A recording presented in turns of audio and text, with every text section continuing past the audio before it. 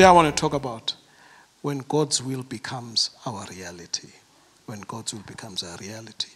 Let's go to Isaiah chapter 46, verse 10. And I read it in the NLT. It says, "Only I can tell you the future before it even happens. Everything I plan will come to pass. For I do whatever I wish." Amen. For I do whatever I wish. I want to talk about when God's will becomes our reality. Let's talk about the will. The will. The will of God. There are two words in the Greek language that describe the will of God. And I like them because they capture everything. You don't have to say God's will. One of them is polema, Boulema, which refers to God's sovereign will. And this is the predetermined plan for everything, right? That happens in the universe. The second one is telema, Thelema. Not that you're going to speak Greek. I'm saying this so that you can understand the words. And it refers to a wish, a strong desire, the willing of some event, right? And it signifies God's gracious disposition towards something. So there is something called God's will, right? And I like the definition that I've put up there, which is the will means to determine, to decide in the mind that something shall be done, right? Implying power to carry the purpose into effect. In this manner, God wills whatever comes to pass. So God has a will, and it comes to pass. Whatever he wills will happen, right? That's God. And so God's will refers to what God wants. God wants certain things. And people who do God's will are blessed. People who deliver what God wants are blessed. And you can read it in Mark chapter 3, verse 35. It says, "Anyone who does God's will is my brother and sister." And this is Jesus saying it. So anybody who enables the sovereign will of God and what God has determined is blessed. Is what Jesus says, right? But to go back to, Isaiah 46. When we read in Isaiah 46, it says that only God can tell the future, right? Before it even happens, because he knows. He created the world and the earth.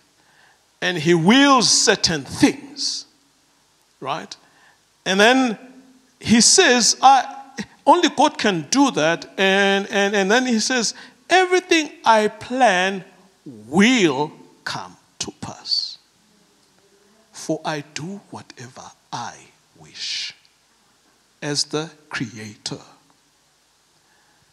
That means, actually, there's nothing that you and I can do. When God has said, it shall happen. It will. It's a very strong word.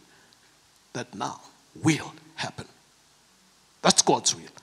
Now, and in different versions, it says, in essence, what you get here is that God has comprehensive control. He has control over whatever happens. Events, and he'll do acts that match whatever his will is. And in the MPC it says, I will do all my pleasure and purpose. So God's will, he'll do all his pleasure and purpose. And he does whatever he wishes. That's God's. That's his will. He does whatever he wishes. And when something, so the point is, when something is in God's will, it is what? Done. It's done. It doesn't matter what the devil plans to do, whether he tries to tempt Jesus after fasting 40 days and 40 nights, Jesus is going to the cross. Whether he says to Jesus, actually, we can short circuit this process. I can give you the whole world if you just bow down to me. Jesus says, no. I'm not getting the whole world by bowing down to you. I'm going to where? The cross, because it is my Father's will. So in essence, even we who live in accordance with God's will, it is important that we understand the will of God. And the will of God cannot be stopped. Can I repeat that? It cannot be what? Stopped. It cannot be overthrown. It cannot be destroyed. It will happen. You get me? That's the will of God. Let's go to Acts chapter 5, verse 38 to 39. Let's read. And this is Gamaliel, he's speaking here after they had arrested Peter and them for saying strange things. They were speaking and preaching the gospel, and they arrest them, these men, and they say, these guys have been healing people. By what name are you doing these things? And they bring them before the elders to try them. And listen to what Gamaliel says. He stood up.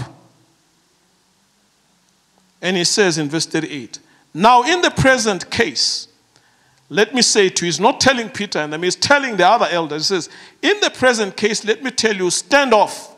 He says, withdraw from these men and let them alone. Don't arrest them.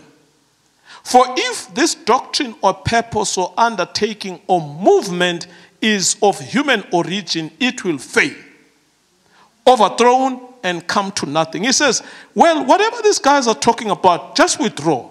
Because if it is their own effort, let me repeat that. If it is their own what?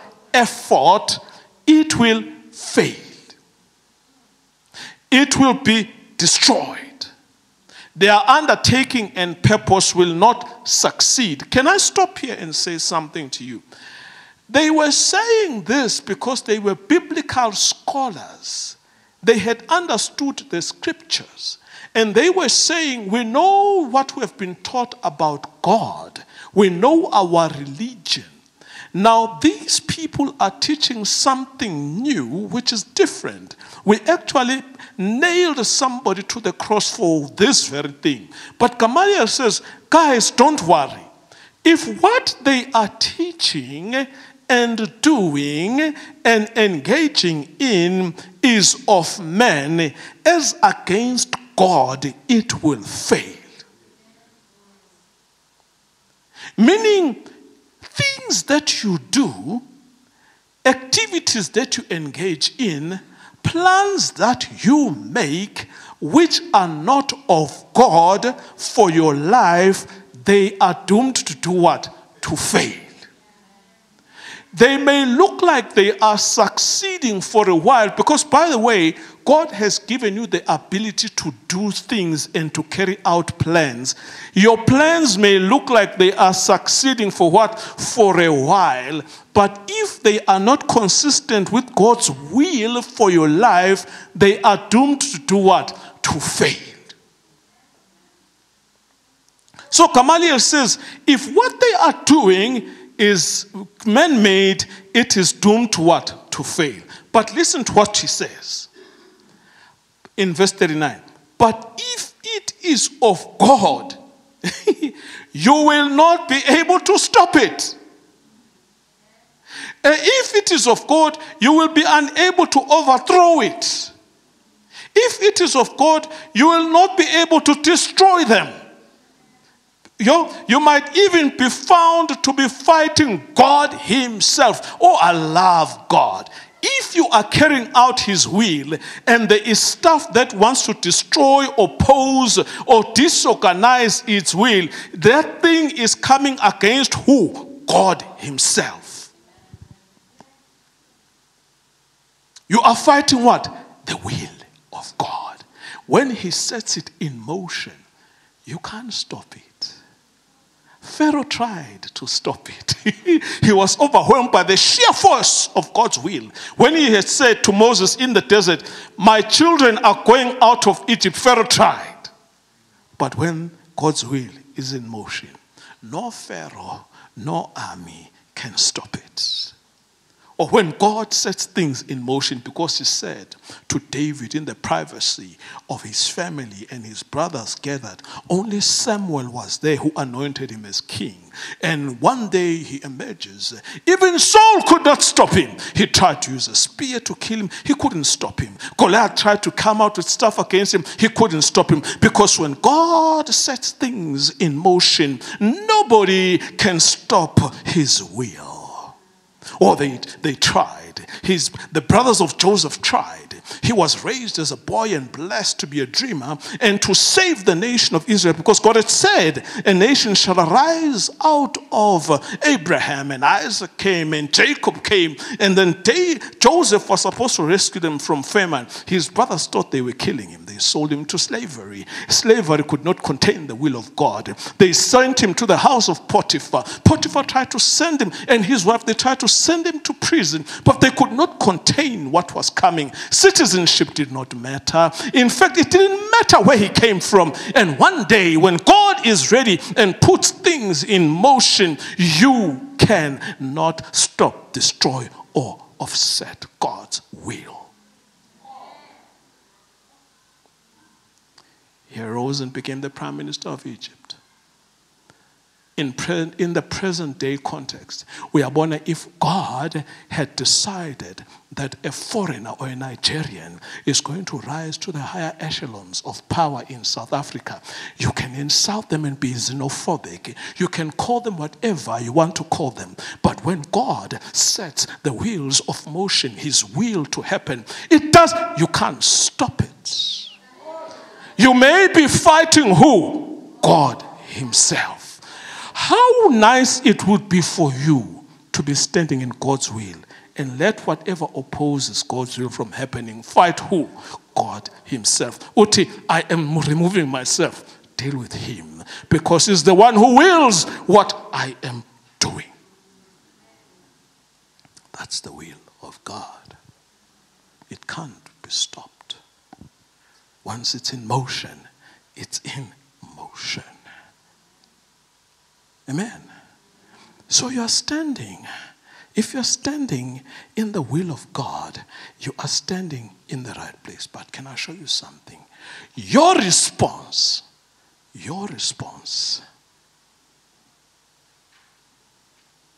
to God's will is very critical. Your response to God's will is what? Very critical. We read the story of Sarah. Sarah and Abraham were married, and God speaks to Abraham and he says, I am going to make you into a what? A great nation.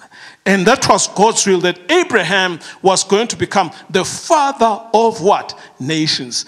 Before Abraham and being the father of nations stood what? Barrenness, stood what? Age, and stood what? Nothingness in Sarah. But one day, God sends men, and they come, and Abraham makes food for them. I like this whole scenario. Abraham makes food for them, and then stands under a tree and watches them eat. I don't know why Abraham was doing that. I don't know if he thought they'll run away without eating. But they ate. As they are having their lunch, and the men say to Abraham, Abraham, where is Sarah? Because God has sent us here to pronounce that thing that he told you about, the will of God, is in motion now. He's going to make you a father of nations. Even though we're having the lunch is not our main business. Our main business is to tell you what the will of God is about you and Sarah. And so the men say, oh, this time next year, Sarah will have a child. And Sarah is listening, and she laughs. Because what is she laughing at? Abraham is a broken man. She has no womb to carry anything. And they are of an advanced age. But the will of God says, out of the broken womb, the child shall come. Out of this aged man, a child shall come. Out of these two people, a nation will be born. When Sarah laughs, God says, I can hear you. Why are you laughing? Because you see, no age, no health, no brokenness can stop the will of God when it is in what? In motion. And so God says, I'm coming back next time this year, you'll have a child. Oh, believe me, what happened is that indeed, after a year, Isaac arrived and the will of God was in motion. Isn't it interesting? That angel who appeared to Daniel and said, Daniel, I've been fighting battles there. I've come to bring an answer to you. That the things that you've been praying for are coming. He shows up in the New Testament. He shows up to Zachariah. Zacharias and his wife, Elizabeth, were like Abraham. You see this thing. You see, God has power to give you a child, even if the doctors have pronounced that there is nothing in you. If it is in God's will to give birth to life, you shall give birth. It doesn't matter what doctors have said. It doesn't matter what the weakness is. If it is in his will, it will happen. So he comes and says, and Zachariah is praying. He's a prayerful man. And then the angel Gabriel comes to him and says, hey, Zachariah, I've arrived. I've come to do what? To pronounce the will of God. Let's read what it says. So in verse 11, Luke chapter 1, verse 11 says, Zachariah was in there. I want to take it in verse 13. No, let's take it from verse 11. While Zachariah was in the sanctuary, an angel of the Lord appeared to him, standing to the right of the incense altar. Zachariah was shaken and overwhelmed with fear when he saw him. But the angel said, don't be afraid. Right? Zachariah, God has heard your prayer. Your wife Elizabeth, look at what it says, will give birth, give you a son, and you are to name him John. You will have great joy and gladness, and many will rejoice at his birth. For he will be great in the eyes of the Lord. He must never touch wine or other alcoholic drinks. He will be filled with the Holy Spirit and will turn away Israelites to the Lord their God. He will be a man with the spirit and power of Elijah. He will prepare everything. I counted about 11 will. The man came. I would have been overjoyed if I was Zachariah. I would have been saying, oh, God is making declarations himself. He's made 11 declarations in me. He is backing all of them up with his word. He's not only pronouncing that I'll have a son. He tells me what the son is going to look like. He tells me the impact he'll have on people. He says he will. But listen to Zachariah. He had been praying about this. This is what Zachariah says.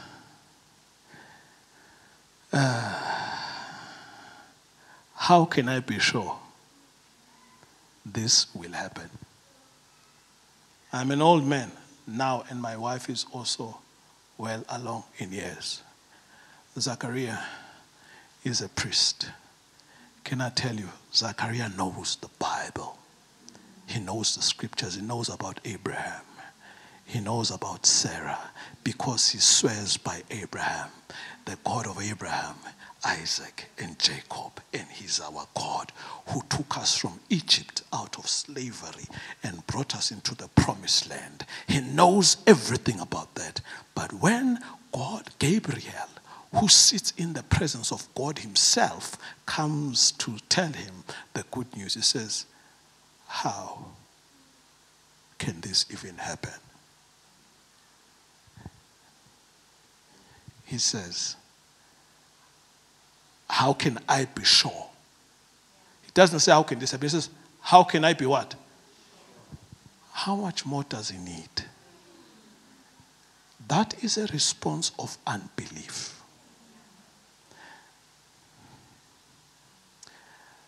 Zachariah's response is the same as Sarah's response of laughing.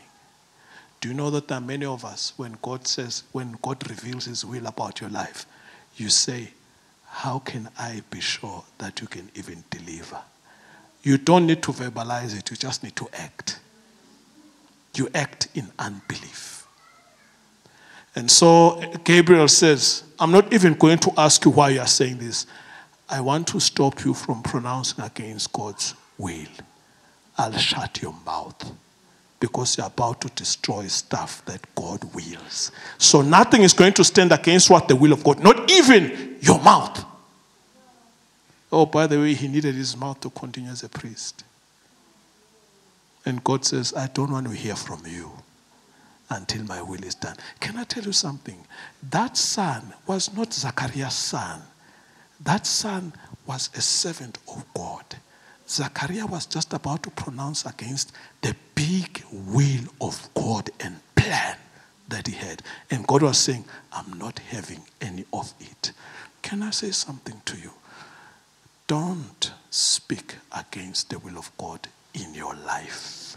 For God may be about to do great things, and you are impacting great things through your negative speech of unbelief. When that angel is done, because the angel is on a mission, the angel is sent again now to appear to Mary and says, Mary, I'm here. Mary is not married. Mary is only engaged, and Mary has never met any man. And he says, Mary, I'm here to tell you, you shall bear a son, and his name will be Jesus. And he will be this, he will be that, and he will be that. And Mary says, oh! Mary is afraid. And he says, don't be afraid, Mary. Listen to Mary's response. She says, but how can this happen? You must notice the difference between Sarah's response and Zachariah's response. She says, how will this happen? She doesn't doubt it will happen. She just wants to know the formula. You know why? Because she's not married. She's never met anybody and doesn't know how this God is going to deliver his will.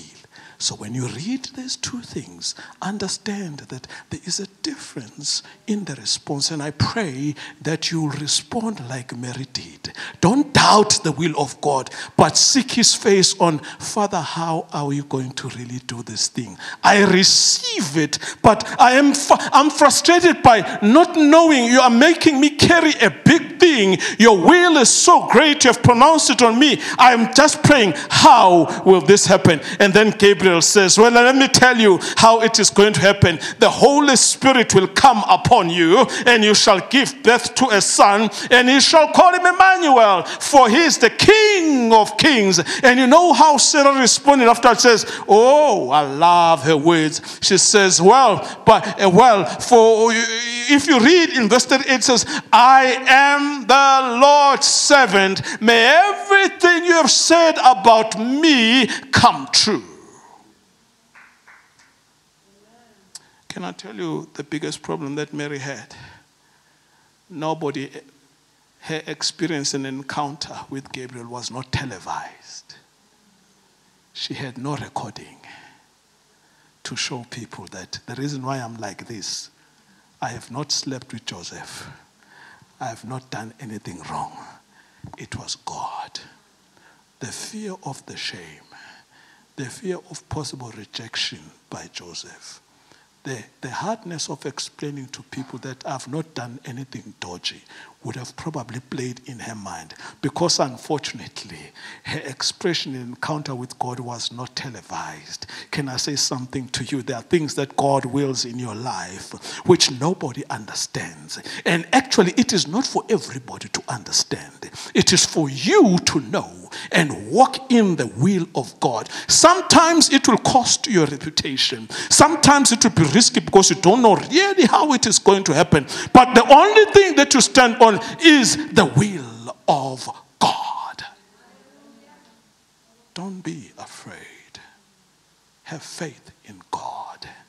and rely only on God. I can see Moses walking. I can see him leading the children of Israel, not knowing how this is going to happen. He's walking, he's leading everybody. And he knows that according to the geography of God, we are going to come across the Red Sea. He has never ever crossed the Red Sea, walked on water. There was no boat, nothing. But he's leading people. All he has is the will of God. God has said, I've heard the cries of my people, and I'm leading them to the promised land. And when they get there, everybody is crying and saying, Moses, how are we crossing this? I can see the Egyptians are coming and they want us back. But here we are facing the Red Sea. And Moses, all he could do was say, I had an encounter with God. And my encounter with God was not televised. Nobody recorded the burning bush. I don't care if everybody believes it or doesn't believe it. Today we are crossing the Red Sea. And only thing that Moses did, he did not trust the stick, but he trusted the will of God that was behind the stick. And when the time came, Moses lifted up the will of God. He did not lift up any stick, because the stick cannot do it. You can go and try. But when the will of God is behind the stick, when the stick struck the sea and it opened up, and Moses said, hallelujah, they were all amazed. What they didn't know was that the revolution was not televised. It was only God and Moses, and they walked on dry ground. And the Egyptians thought they could step on the will of God. It was not the will of God for them to step on the path. Or the only people for whom were part of this movie was the people whom God pronounced. Can I say something? When God has his will for you, only you can walk in that will. Other people have no business being part of something that God is doing, which is only meant for who? For you. Stand in the will of God. It can't be reversed.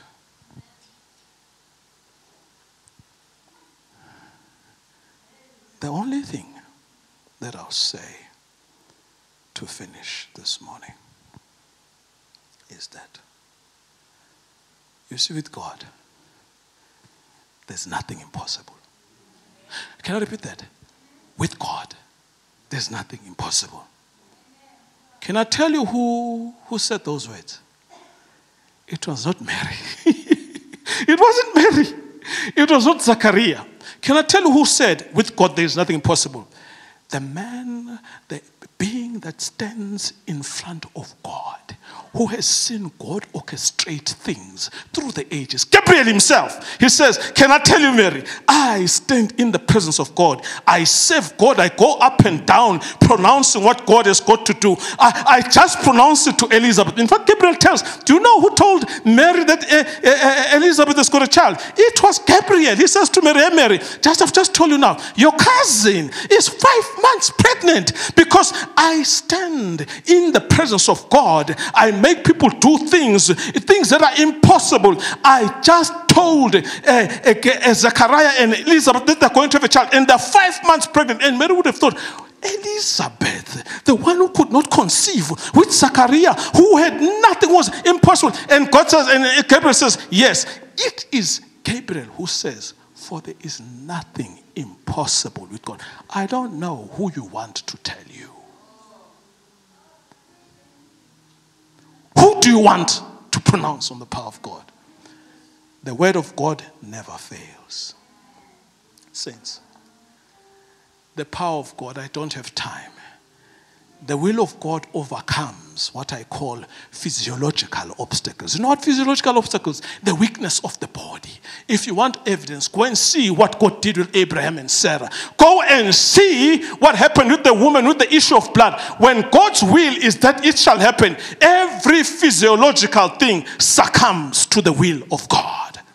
You see, the will of God can overcome social obstacles, the stigma of Mary not being married, having slept with the men. When the will of God is in motion, it overcomes a social stigma. Oh, remember that woman by the well who had been despised by everybody, insulted by everybody. But it was the will of God that she shall receive everlasting water and never thirst again. When Jesus forgave her, she could walk tall. She could go and collect collect water at the right time, because when the will of God is in motion, it overcomes social stigma.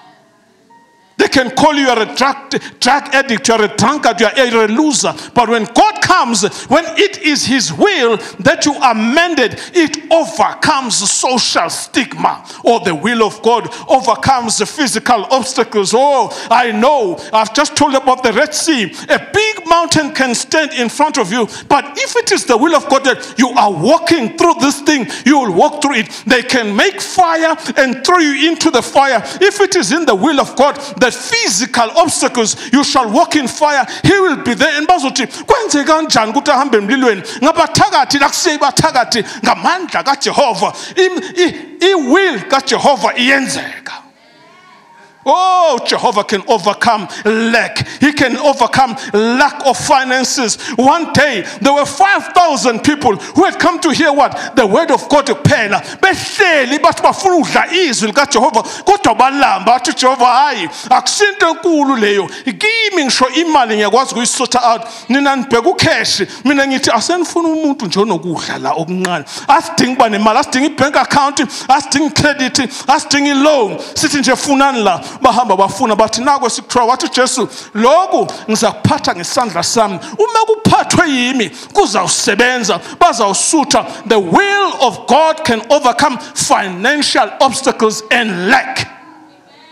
All you need to do is stand where? In the will of God. And finally, if you don't know the will of God, can I tell you what you've got to occupy yourself with?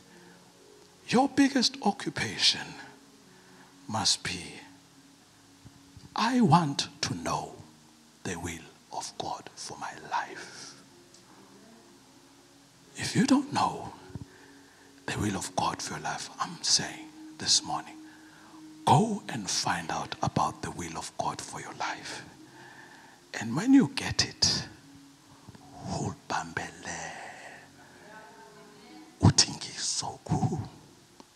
bambele la kuso nisipambana ngisengi zuzu ungasiyeki phambi kaJehova uthi ngiyasifuna ngisobambele le ela kuso esami siphambana ngisengi ngisusu Can I tell you, sometimes circumstances will want to remove your spiritual eyes from you. It will want to decapitate you from it. But when you are like Samson, you say, your will, Father, is that I die with them, I kill them. Bangangikhipha amehlo, bangangi-embarrassa, bangenza konke, kodwa wami umqhele ngiyongena ngizobamba. Noma isimo singangenza ukuthi ngingaboni lutho, kodwa ngiyabona ngamehlo kamoya ukuthi yakho intando ithi ngibambelele lapha because he knew the will of God. And he prayed only once and said, Father, give it to me again. Give it to me again. Because it is your will that these Philistines die with me. You see, when you know the will of God, it doesn't matter ukuthi bathini ngawe uyabambele uba namandla bangakaze bawubona into oyifunayo. Into ngizathi funa intando kaJehova for your life. Funa intando kaJehova for your life. Uzathi uma ubambelele kuyo kunamandla ngeke ususe ilutho. Olwa nawe ulwa noJehova. Awulwi namuntu, olwa nawe ulwa nobani? Uthi ngiyakhosha endleleni. Fight him. Fight who? Him. Not me. That's when the will of God becomes your life. You'll be victorious. Victory upon victory. Ngoba kusaphili wena.